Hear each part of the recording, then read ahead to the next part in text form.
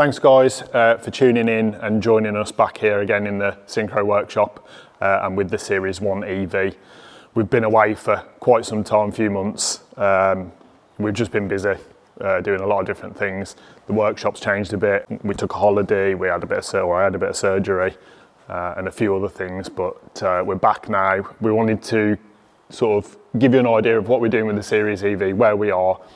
This isn't going to be a full video, so but before we get into it, if you've watched the other ones already, it might be worth going back and watching episode 10 just to refresh your memory as to where we are.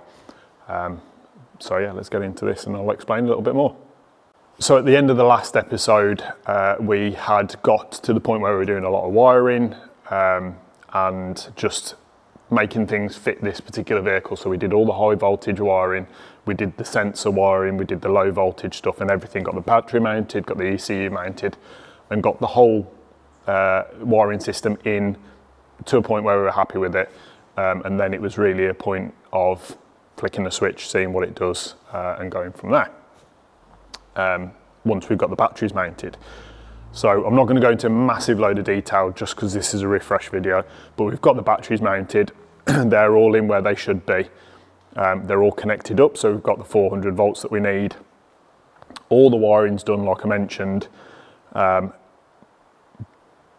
but it doesn't work, is the long and the short of it. So the reason it doesn't work is unknown at this moment. We've been through all the wiring.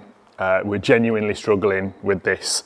We've gone through all the wiring, we've continuity checked everything. We've got 400 volts. The relays are working. The contactors are working, so there's voltage there. The pre-charge contactor is working. Some of this might not make any sense to you, but basically everything that we need to function functions. Everything appears to be connected. Continuity tests, it just doesn't work. And that is the number one reason why I love electrics. I love wiring so very, very, very much. So yeah, I'll just grab the camera now, just show you around very, very briefly on what we've done.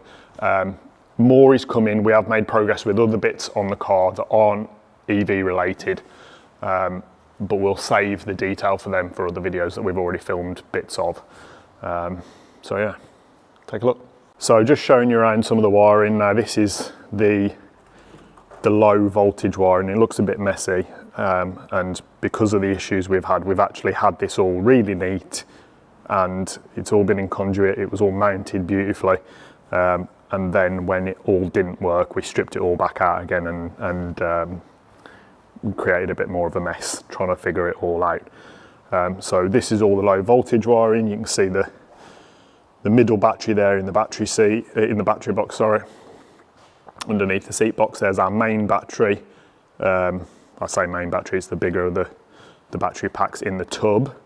And then up front, you can see we've got all our electrical junk, trying to figure this out. We've got the front battery pack. There's our relay contactors, sorry, and stuff. And then our service disconnect down here, which I know you've seen a lot of this stuff already. So yeah, that's how everything else is laid out. The rest of the car, like I say, we've been making a little bit of progress. We did have a bit of time off. Front axle's missing. That's on the bench at the back, having been stripped and cleaned. We've got parabolics on the floor there ready to go on. The rear axle casing is mounted with the parabolics, with the diff ready to go in, and that is ready to be assembled. And we'll go into a lot more detail on that, but that's how she looks now. And even as she doesn't work, it's still a stunning looking car. So that's it, guys. You know where we're at now.